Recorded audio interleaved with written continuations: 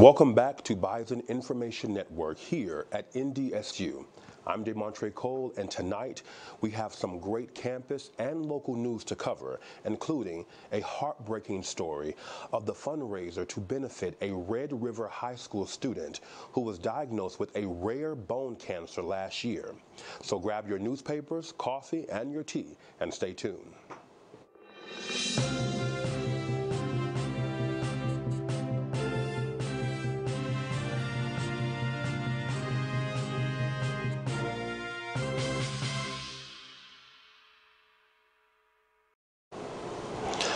The 13th battle of the Census fundraiser will benefit Dawson Van Sickle, a beloved Red River High School student who was diagnosed with a rare bone cancer last year. The annual competition between NDSU student ambassadors from the College of Health and Sciences and College of Engineering runs from April 8th to April 12th. Cash, coin, and Venmo donations will be accepted. Coins and Venmo will be counted as positive points towards each college total. Dollar bills will act as negative points that will be subtracted from each college's total.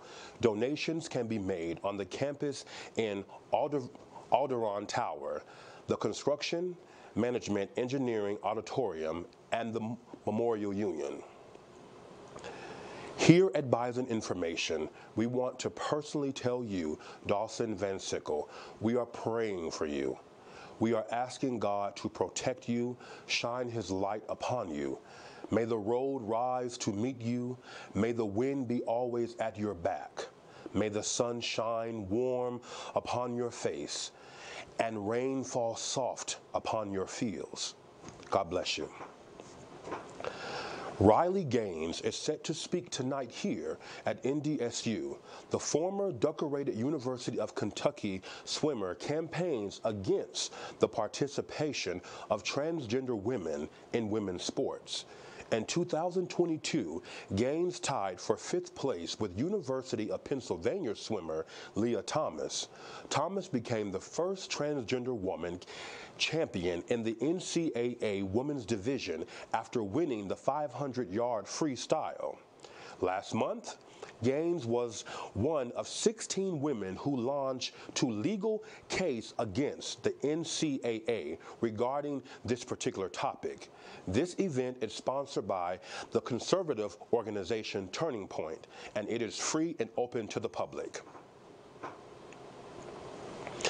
The NDSU Press will launch 7 of its most recent book releases during the 9th annual NDSU Press Party, scheduled for Saturday, April 13th from 2 p.m. to 4 p.m. at the Harry D. McGovern Alumni Center, located at 1241 University Drive in Fargo, North Dakota. The event is free and open to the public. Authors will each read briefly from their books, and they will be available for autographs and further discussions. NDSU Press invites all readers and writers of the Plains and Prairies to join in the celebration of literary and scholarly publications. I am extremely excited to invite you to an unforgettable opera experience this Friday and Sunday at Fargo Moorhead Opera. They will be presenting the wonderful Puccini's masterpiece Turandot, a wonderful work in 3 acts with libretto by Giuseppe Adami. Set in China, the opera follows the story of Prince Kalaf, who falls deeply in love with the cold-hearted Princess Turandot. As the story unfolds, we are taken on a journey of love and passion and sacrifice. Did you know that by March 1924, Puccini had already completed the opera up to the final duet? However, he was dissatisfied with the text and did not continue until October 8th. Tragically, just 2 days later, he was diagnosed with throat cancer. Despite his illness, he pushed through and completed the final duet before passing away from a heart attack on November 29th, 1924.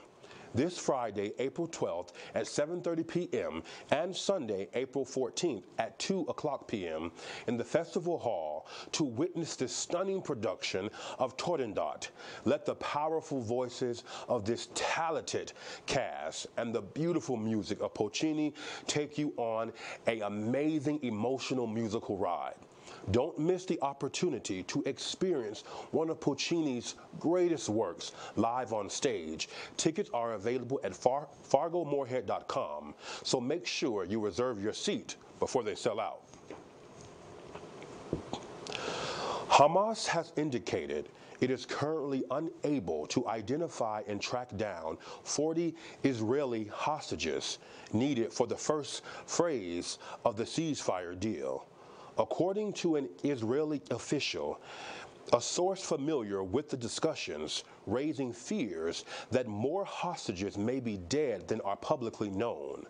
The framework that has been laid out by negotiators says that during a first 6-week pause in the fighting, Hamas should release 40 of the remaining hostages, including all the women as well as sick and elderly men. In exchange, hundreds of Palestinian prisoners would be released from Israeli prisons. Hamas has told international mediators, which included Qatar and Egypt, it does not have 40 living hostages who match those criteria for release. Both sources says CNN's record of the conditions of the hostages also suggests there are fewer than 40 living hostages who meet the proposed criteria. Let's keep all those involved in our prayers. The recent tragedy that took place in Chicago, newly released body cam footage has revealed the shocking and disturbing details of the police shooting that left a 26-year-old black man, Dexter Reed, dead. The incident has sparked outrage and raised questions once again about the excessive use of force by police officers. On March 21st, Chicago police officers fired as many as 96 shots at Dexter Reed during a routine traffic stop in the Garfield Park neighborhood. While preliminary investigators suggest that Reed may have fired at officers first, his family and attorneys are questioning the actions of the plain-clothes officers who swarmed his car with guns drawn and fired numerous shots at him.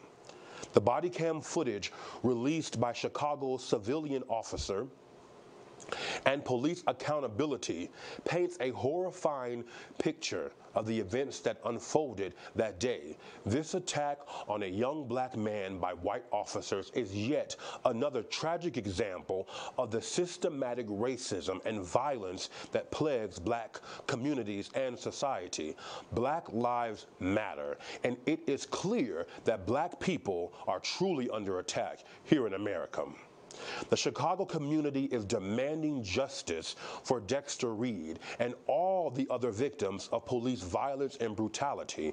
This cannot continue. We must hold those officers accountable and demand changes to the system that allows this to happen. Black communities deserve better. Well, that is all we have for you today with our local, campus, and national news. Stay tuned for more weather and sports segments coming right up, and more with our very own Vinny with the Fargo Food Tour. I'm DeMontre Cole. Thank you so much for watching. This new series that we like to call Fargo Food Tour.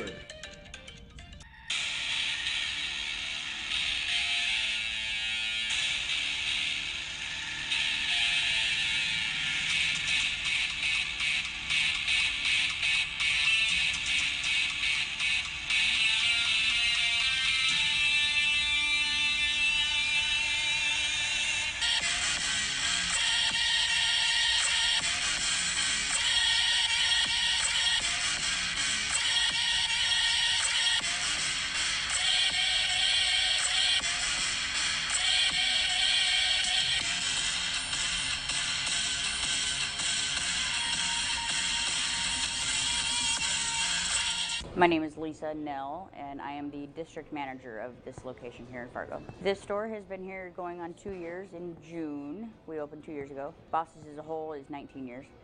We have 36 different specialty pizzas. You can create your own pizza if you choose to.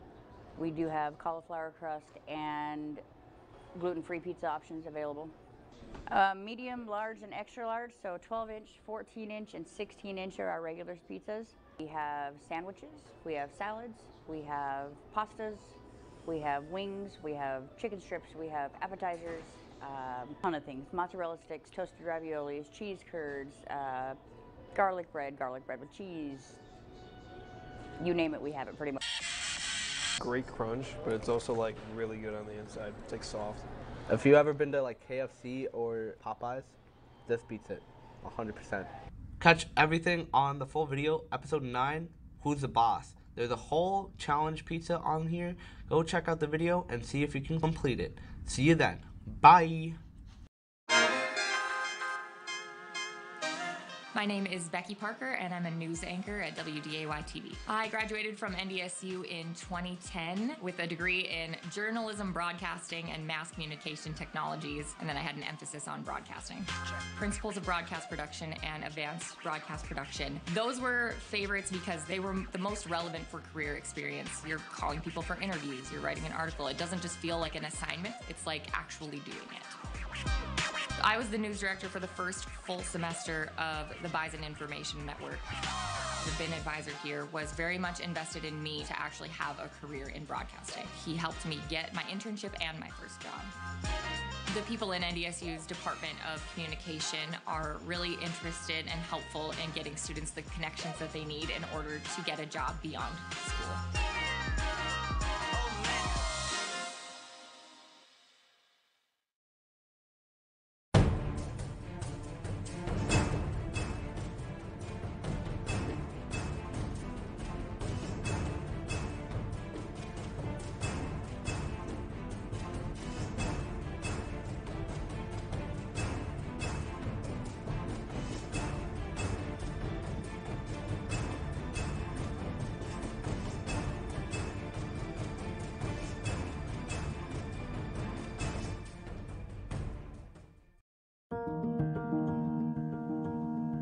No kid deserves to go hungry, but try as they might, not every family can afford to put food on the table every day.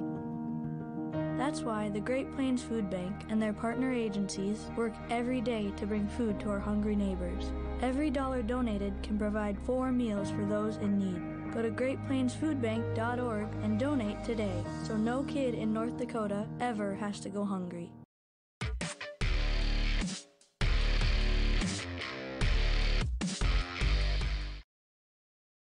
Nation, to your very own Bison Sports Report. My name is Logan Ganneberg, and tonight we'll be covering all 4 sports that are in action. Now, with the warm weather finally becoming a trend here in Fargo, Bison baseball has finally made its way back home, as the baseball team would play host to the Jackrabbits this past weekend in their first home series on the year. Before that, however, they had to play one last road game against a Creighton ball club that was near unbeatable, with a 22-4 record coming in. The Bison would come close, tying up 6-6 at one point, but would fall short 7-8. They would then struggle to rebound against NDSU, dropping the home opener 1-5, but they were able to recollect themselves a little bit and split the final 2 games, winning 9-8 in the early Saturday game before losing 7-11. They would then get back on the road, trekking out to Minneapolis, where they would struggle against the Golden Gophers, losing 3-11. Now, after the rough stretch, the Bison will have some time away from home to get sorted out, as they play Northern Colorado this weekend and Minnesota on Tuesday. The weekend series against Northern Colorado can be watched on the Summit League Network and the Minnesota game on Big Ten Plus. Now, switching to the other team on the diamond, the softball team was set up down south in the infamous Las Vegas. They were not there to party, however, but to get some work done against UNLV as they look to build off their sweep of St. Thomas. Now, the Bison did get a jump on the Rebels, taking the first game in patient fashion, requiring 9 innings to put it away 2-1, but they sadly would drop the next 2, losing 5-8 and 7-16, respectively, to close out this series down south. The Bison will return home this weekend to host the Jackrabbits as well, beginning their first of 4 conference series to close out the season. Those games will be played this Saturday at noon, 2 and Sunday at 11 a.m.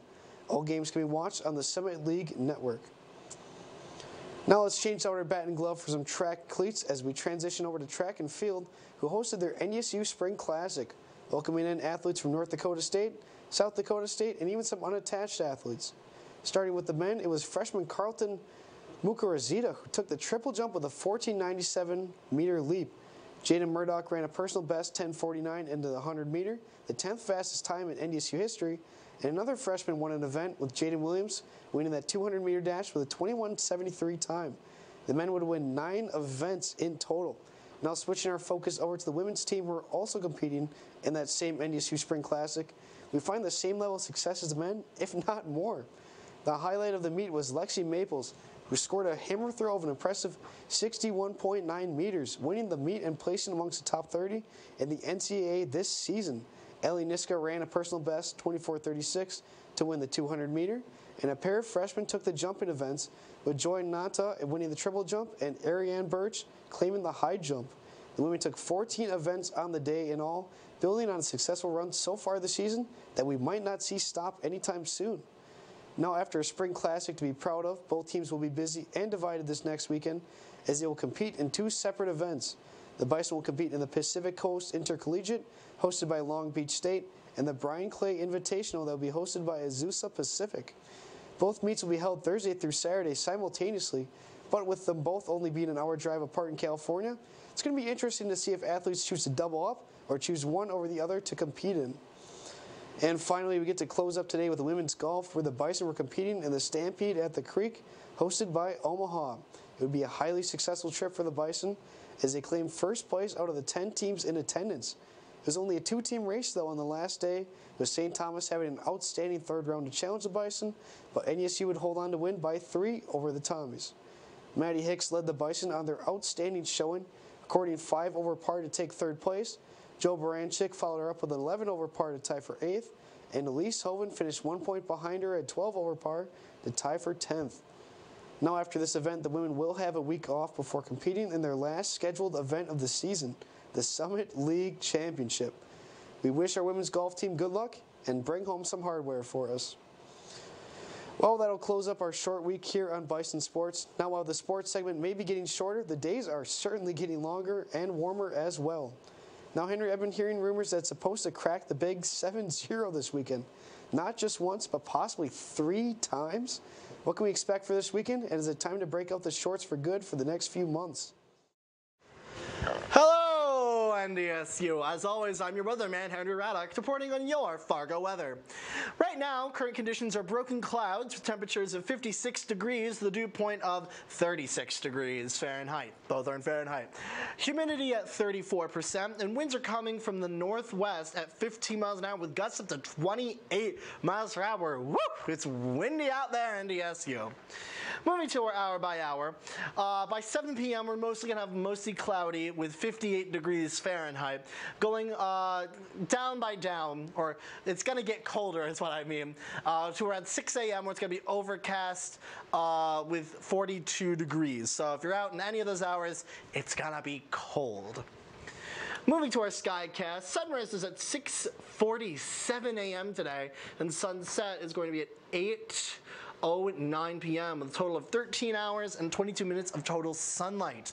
It's a lot of time. It's longer than half a day. Where did all that go before? Well, it's finally back, NDSU. Moving to our mooncast, we have a waxing crescent. April 8th, we had a new moon, and our first quarter will be happening on April 15th. Exciting times, exciting times. Moving to today's almanac. Today's temps are at a high of 67 and a low of 39. Average temps this day in the past were a high of 51 and a low of 30.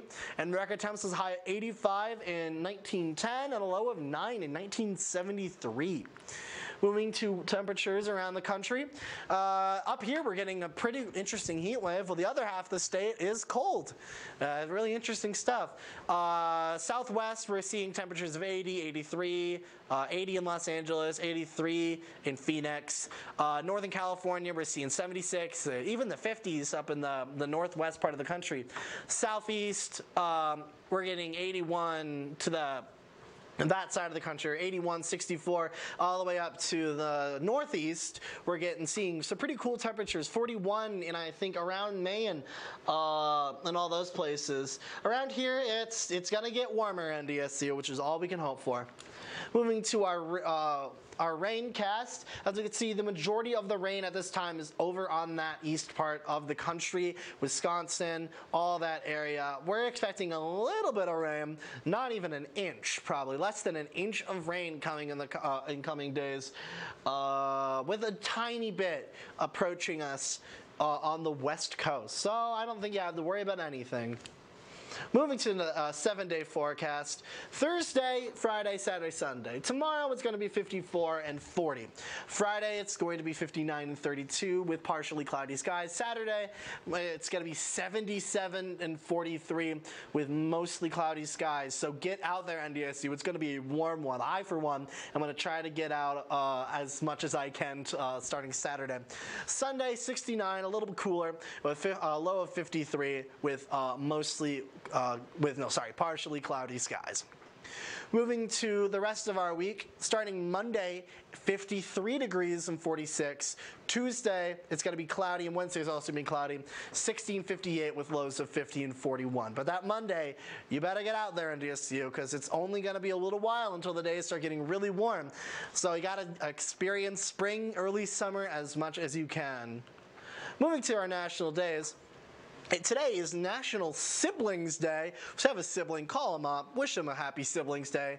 National Erase Self-Negativity Day, which is always important. It's always good to have a positive mental attitude about yourself. And National Cinnamon Crescent Day. So make sure to get a nice cinnamon crescent, whatever that is. I'm personally not familiar with that. Anyways, NDSU, that's all I have for weather this week. Have a great day and stay safe and stay warm out there. Roll Herd.